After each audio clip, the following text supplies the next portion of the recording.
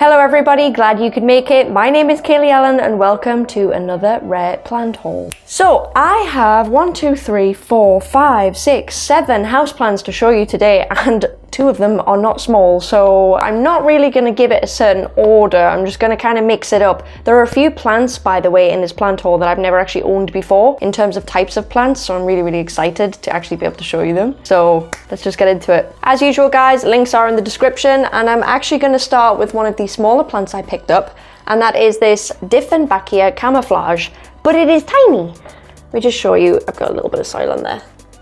You see that there? Lovely little variegation. There's a new leaf coming in. It's just super small baby plant. I mean, I think that's like what, a 9 centimeter pot I think that I've popped it in. Just really sweet. Really sweet.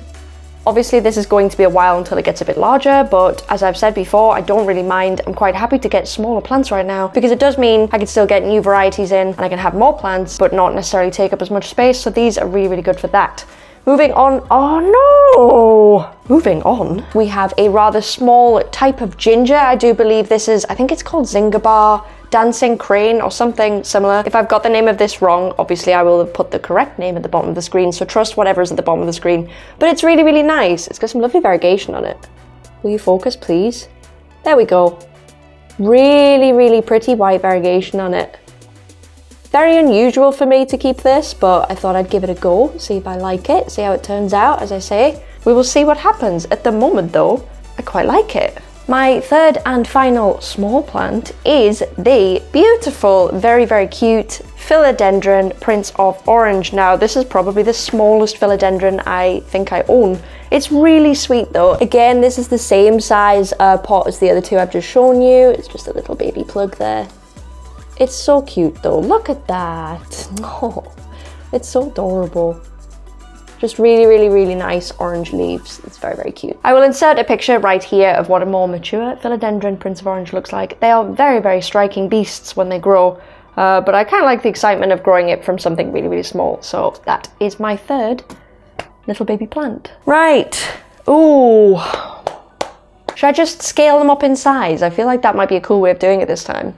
I'm looking at 2 really large plants here, and then I'm looking at 1 plant and another plant there. Yeah, you know what? Okay, so the next plant I have to haul was on my wish list for quite a long period of time. How long was this? It's been on there for a few months, I think, but these things are hard to track down. Let me tell you, I have looked high and low, and it is very difficult to just generally find these at the moment. So I'm very pleased to announce I have finally found the wonderful, the beautiful Alocasia Black Velvet. Oh my god. I think this is also known as the Alocasia, is it Renigula? It is literally the most just luscious thing ever. I'm trying not to get soil all over my house. Just look at that, man. I always think that the leaves on this, like the pattern on the leaves, actually reminds me a little bit of like tread on a tire. I don't know why. Just they remind me of car tire patterns on the leaves. But as the name would suggest, these leaves do feel quite velvety. They're very fleshy and succulent. So to be honest, I would suggest that these guys are probably reasonably easy to care for compared to maybe some other Alocasia out there, just due to the fact that I think they're more succulent in nature. So I'm pretty sure this won't need watering as much. I do own an Alocasia Silver Dragon as well, and I've already found that Alocasia seems to need less water than a lot of my other ones, such as my Stingray or my Sabrina, even the Cupria, I think. So I'm quite looking forward to this one. It is just adorable. Oh, I'm going to show you it again, just because it's so just gorgeous. I don't know if you can see these plants very well. I will do my best. Perhaps I can just pop that there. My next plant is actually in the side of the frame here. It's that big cream looking mass. I will just grab it. Give me 1 moment. So this next plant I have to show you guys is a type of plant I've actually wanted to get into for quite some time, just because they remind me a lot of Alocasia, Colocasia, all that sort of thing. They look incredible. They come in beautiful colors. They are quite delicate from what I'm currently feeling of this plant, so I don't know what care tips are actually going to be like for this, but I would like to introduce you to my first ever Caladium. Can you just take a minute? I'm gonna have to move this Alocasia because it's just gonna have to sit next to me, because I think this does require a head test, mainly because that leaf is clearly bigger than my head. There you go. This is, what is this? It's actually, the tag's in here still. Yeah, I thought so.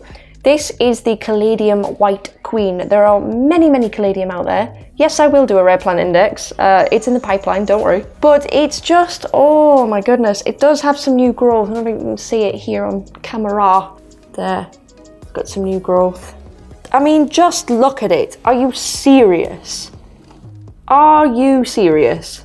So, as you may or may not be able to tell, this Caladium is absolutely stunning. It's going to live in my bedroom just because I feel like it's very bedroomy, it's very white. So I'm going to keep it literally right here where you saw it in the frame, so you may or may not see this more often in the front of my videos. I kind of need to figure out what I'm doing with this whole dressing table because I have a new bunch of plants coming in and I would like to really vamp it up, but I think this is definitely a contender to keep on this side of the desk. I still need to put a couple on this side of the desk, so actually if you have any ideas, let me know. Preferably smaller plants or taller plants that I may or may not have. Do let me know if you can think of anything that I could put there, that would be great. But this has definitely stole the show to have on my dressing table so I can see it every morning when I wake up, because this is unbelievable. I didn't actually think that Caladium even got this big. I actually thought they were way smaller, almost like the you know, the black velvet type size. I had no idea. Stunning, stunning plant. Now I'm going to move this back into the frame because I may or may not need the space. All right then, 2 plants left. Which one shall I pick? Okay, I'm going to go with this one first. Let me pick it up. Okay, so this next plant I don't think I actually knew about. I've only just come to know about it quite recently. I'm not sure how popular it is yet. I don't know. It's a philodendron. It is variegated, but just not in the way you would expect. I don't think it's more mottled, the variegation. It almost looks like it's been splashed. But this is, if I can get it up, this is the philodendron, what is it? Philodendron golden dragon. I don't know why I forgot that for a second there. I'll try and approach the camera with the philodendron so you can actually see what it is, what is going on. There's the growth pattern there. Don't know if that's actually coming off on camera, my apologies. This is very, very, very difficult to show. I'm probably just going to have to keep it on that leaf, you know. There. How amazing. This gets harder every time. Okay, head test, right. So, there. So it's not a small plant, it's a big plant. It's still a juvenile, I would say. These things can get pretty big. So I'm very much looking forward to that. As I say, the variegation on this, I will try once more to show you. There. The variegation is a little bit more mottled. It's not your usual variegation that you see, but I actually really, really like this. To me, this is very different from the Florida Ghost or the Florida Beauty or any other similar types of philodendron, mainly because of the variegation and the shape. I find the shape to be very, very different as well. When I got this plant, it did actually have like part of the plant was kind of like crawling downwards from the pot, so I've actually cut it and I've taken cuttings already. So stay tuned for that. So I'm very, very excited to see how this one grows. It's absolutely beautiful. Hopefully it will just shoot away. As I say, there's a new leaf clearly going to pop out here very soon, so that's very exciting as well. But this one is very, very nice. This is the Philodendron Golden Dragon. There we go. Would you say that was in the background? Yep, pretty much. That'll do. I need my phone out for the last plant because I've forgotten the name. Give me one moment. The reason why I need my phone out is because this plant was labelled as a hybrid of 2 philodendrons, but at some point along the way, I'm not sure when this was reclassified, but it's actually been reclassified as something that isn't even a philodendron anymore. So it's actually just a different type of plant, I guess. I don't know, I was only looking this up very shortly before this video because I actually just thought this was a philodendron of some description. I didn't really know when I picked it up. Let me grab it and let me tell you what it actually is, right? Let me make sure I know what the hybrid is. So this plant here, okay, I'll just try and get it in the frame the best I can. This plant here was previously known as a hybrid between Philodendron sellum and Philodendron goldii.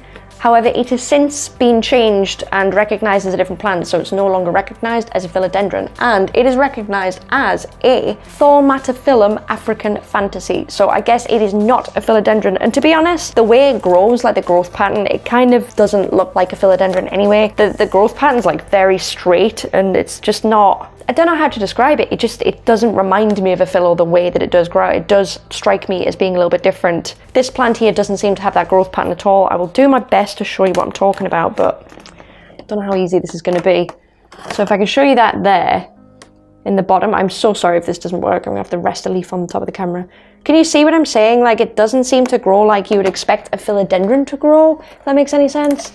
But I'll try and show you the leaf the best I can. Hopefully I don't screw up my mic doing this, but if I just grab that, because it's huge, by the way, if you didn't already guess. The leaves are like this fantastical shape. Look at that. How amazing is that? I'll quickly do a head test before I move on. If I just pull this one down, is that the biggest leaf? Maybe. So yeah, like this one ain't screwing around at all, is it really? This is absolutely huge.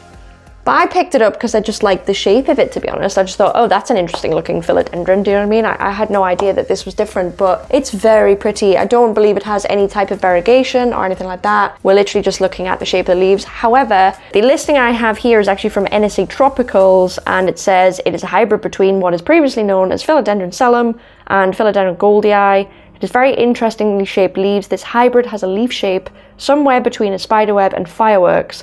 No two leaves are alike. The leaves are held atop long petioles, and this philo is a great specimen plant in the tropical garden. So that doesn't make any sense to me because they've said philo on the end, but I kind of see what they are saying about different shaped leaves because we have this little cute one here. Try and put my hand behind it so you can see. We have this little leaf here. This one is similar. In fact, it's not that similar. This one has more frilling around that leaf. This one is obviously the one I've shown you. This one here is much fatter, I think, in appearance. And then we have another one back here. Like, they're all very, very different, but God, they're cool.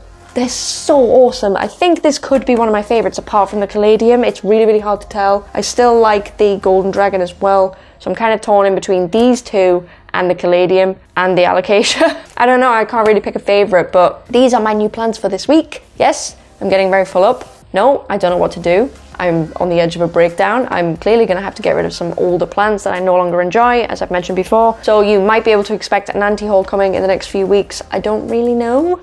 So that is all the plants that I actually have to show you guys. I think next week's video will most definitely be a Monstera video. I'm pretty sure it's going to be the video that I promised you guys on the difference between Adansonii and Obliqua. That video should be up next Friday, and then the following Friday after that may or may not be a Monstera Rare Plant Index. Thank you very, very much for watching. Please do let me know, which plant is your favorite. If you have any care tips for, I think mainly the caladium is the plant that I'm interested in care tips for.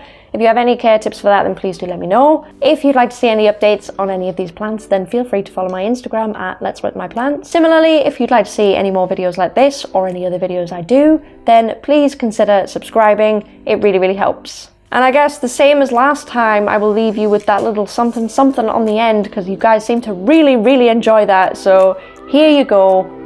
Roll it. Goodbye. I'll see you guys next week. Bye.